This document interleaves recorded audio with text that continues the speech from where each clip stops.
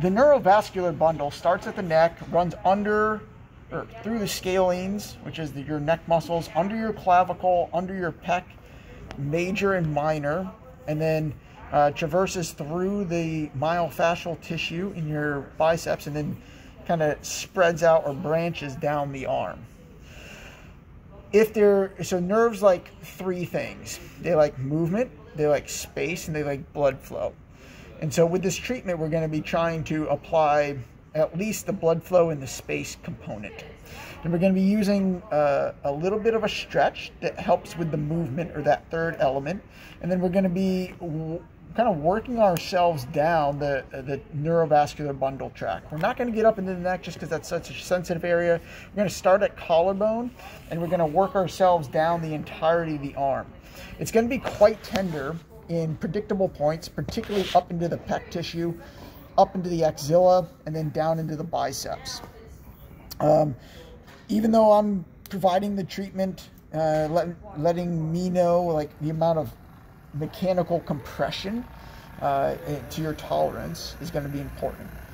And then you're going to just do some nice deep breaths. Big breath in, and most importantly is your breath out. Try and blow out for about 8 to 10 seconds, which is quite long, almost unnatural in nature. That's it. Nice.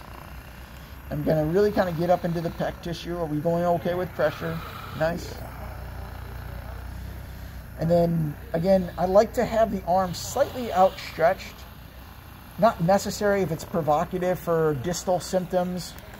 What I mean by that? Numbness, tingling, changes in sensation down into the hand.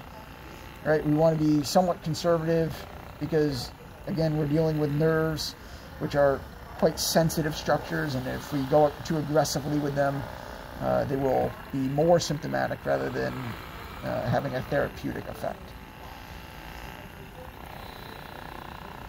And so a keyword search, if you type into Google Images, you type in myofascial sling, MYOFASCIAL, and then sling, SLING, of the upper extremity. You'll see a variety of different images that demonstrate these kind of pathways of connective tissue. And it's within these pathways of connective tissue that the neurovascular bundle will run. And so our goals here are not to target a specific muscle, but rather to follow these myofascial slings. And a good telltale sign, besides for slight grimacing, is the shoulder elevation up into the ear, right? That's like a protective reflex that our bodies will have when we're under duress or having a slight noxious stimulus. And then you'll also notice that I like to hold the nozzle of the device because it gives me better leverage. And if I wasn't holding the arm, I could use another, like almost like a C-straight grip to provide mechanical compression here. I'm doing a nice job with the breath.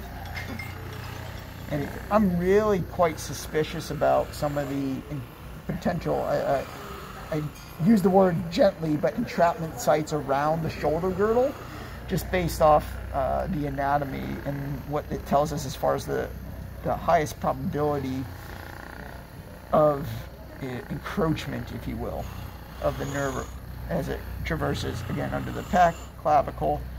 Relax that arm, you're doing great. And then the axilla as well.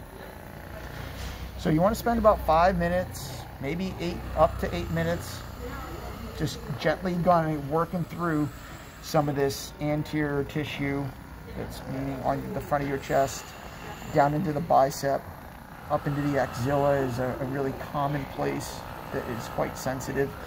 The areas that are most sensitive and or produce some of the distal symptoms are areas that you want to go gentle with, but you also want to spend a deliberate amount of time there in order to kind of assuage some of the symptoms over time.